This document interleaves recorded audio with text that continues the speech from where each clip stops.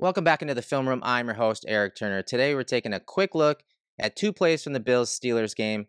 Same play concept, same run, same defensive front, some slightly different players on the second play, and a huge difference when we're talking about how the Bills defended it from the early in the game to later in the game. So it's all about evaluation in the preseason. So we're going to evaluate what the coaching staff did differently and how the players on the field reacted. So it's a mid-zone run, a zone run to the left side of the field. You see prior to the snap, Steelers are motioning a wide receiver across the formation. It's man coverage. So that pulls away Taron Johnson from the front side of this play.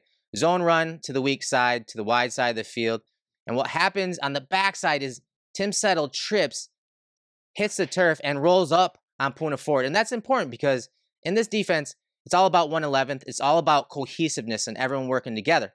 Edge is set by Epinesa. You see Dotson scraping down the line of scrimmage. A scrape exchange by Milano because Poona Ford shot the backside A gap on this play. You can see on the snap, he shoots that backside A. So then Milano's scraping down the line of scrimmage, but the right guard does a great job of taking an angle to Milano to cut him off on the backside of that. So both of the linebackers are covered up, but you can see there's a really nice gap right here for the running back. And that's because the Bills weren't able to squeeze from all angles. The linebackers weren't able to squeeze the gap, and then Poona Ford couldn't work back down the line of scrimmage to squeeze that gap on this play because he ends up on the turf.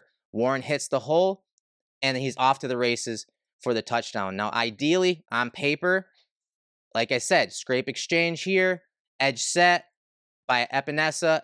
Dotson should be playing in this gap right here, so helmet should be on this side of the guard. Again, ideally, but it's not all on him. All of these guys need to be closing down this gap and really forcing the cutback on this play or shutting it down at the line of scrimmage. They don't. All of those things go wrong, and that allows Warren to take it to the house for the 62-yard touchdown on this play. All right, let's fast forward to later in the game. Same run concept, same defense, same personnel, but a much better job at defending this zone run on the front side. And then when the running back cut it back, the defenders were there to make the stop. So on the snap, motion across the formation, Neal's traveling with him. But watch Poona Ford. Look at him blow this center up at the line of scrimmage.